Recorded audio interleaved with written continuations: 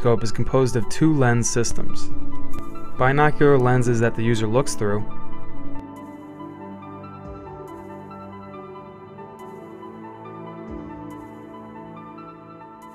and high-power objective lenses for additional magnification.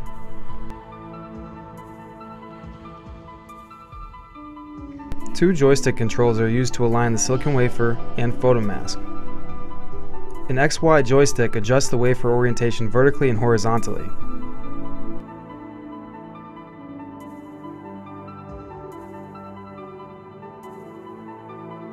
And the other joystick adjusts the rotational orientation of the wafer.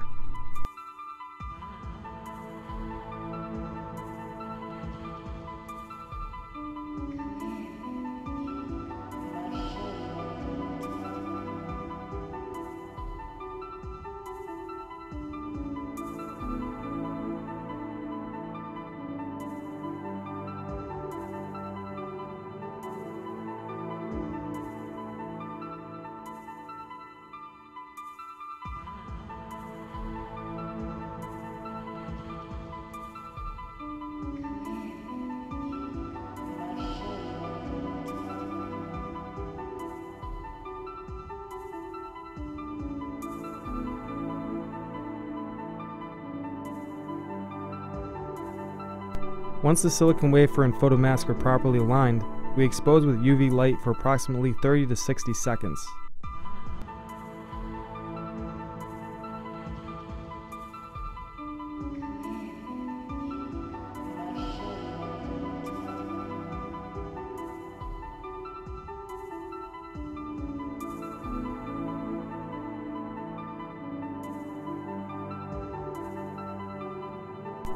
Remember the cameras that used to take pictures on film?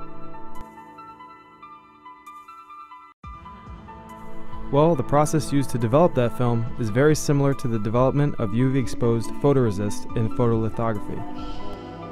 Shown here is an actual video of an exposed wafer being treated with developer solution.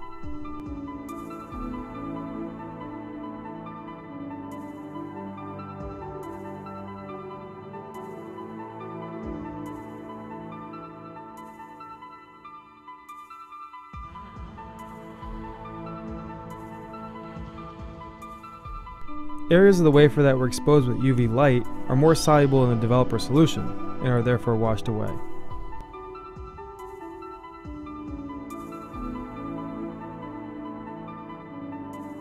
This results in an empty mold that can be filled with a material, such as metal. Features of a microdevice can be fabricated with a wide variety of metals by using the process known as electrodeposition. Electrodeposition is a very common process used to deposit metal onto a surface by the action of electric current. For example, it is widely utilized in the automobile industry to create alloy wheels. Shown here is the apparatus used to electroplate a metal into the patterned areas left behind after exposing and developing the wafer.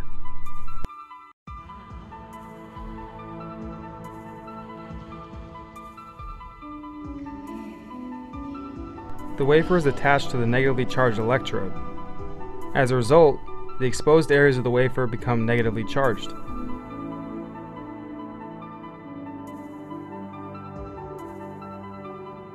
Both electrodes are then submerged into the metallic salt solution, thereby creating a closed circuit.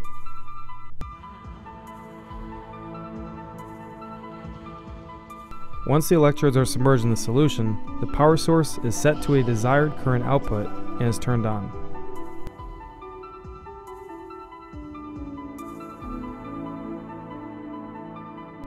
The exposed area of the wafer carries a negative charge,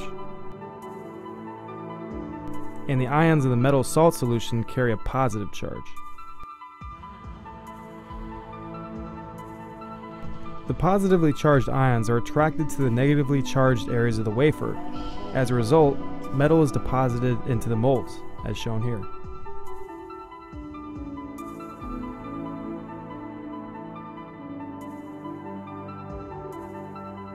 After this first layer is completed, the process is repeated with the hinge mask to create the second layer. Once both layers are completed, the device is released from the silicon wafer. The microdevice has now been completed.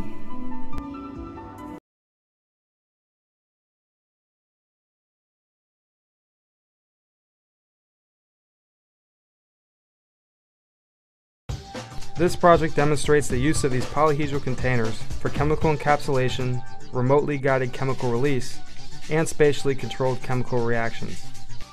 Chemicals held within these containers can be released remotely, allowing for controlled drug delivery or on-site chemical reactions. Because the containers are made of metal, they can be remotely guided with a magnet.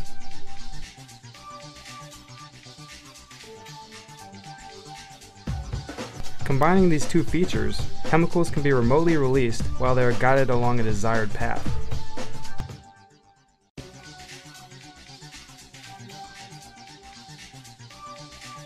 This project demonstrates the hierarchical self-assembly of complex polyhedral microcontainers, such as the dodecahedron shown here. Polyhedral microcontainers that approach a sphere are especially attractive for biomedical applications, such as drug delivery in the body. Shown here are the two-dimensional templates prior to being self-assembled.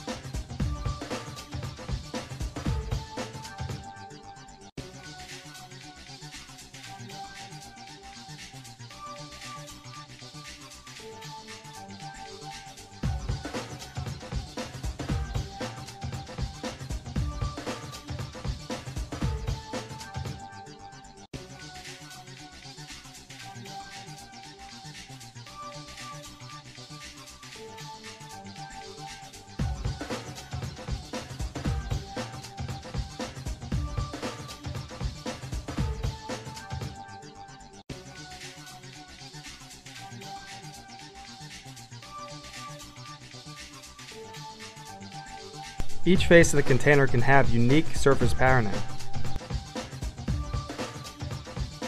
And bead encapsulation within the dodecahedral containers has been demonstrated.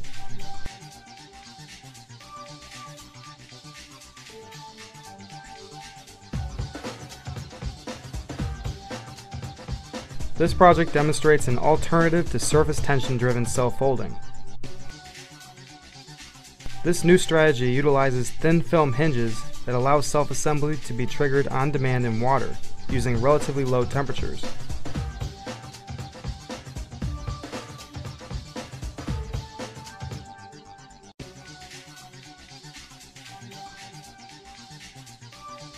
This project demonstrates mass-producible microgrippers that can be remotely triggered by temperature or chemicals under biological conditions. These microgrippers utilize the previously mentioned thin film hinges.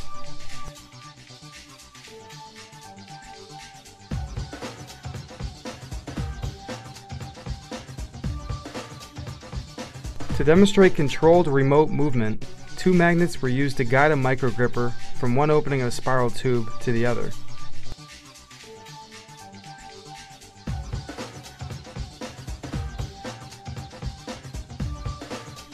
This movie shows a microgripper being remotely moved towards a blue bead using a magnetic stylus.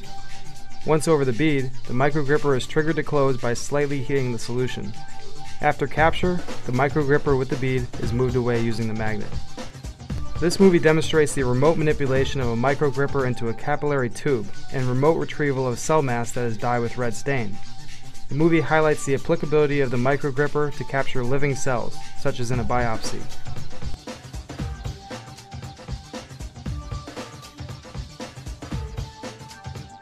A hypothetical future biomedical application for these microgrippers is controlled movement throughout the body to carry out non-invasive procedures, such as a biopsy.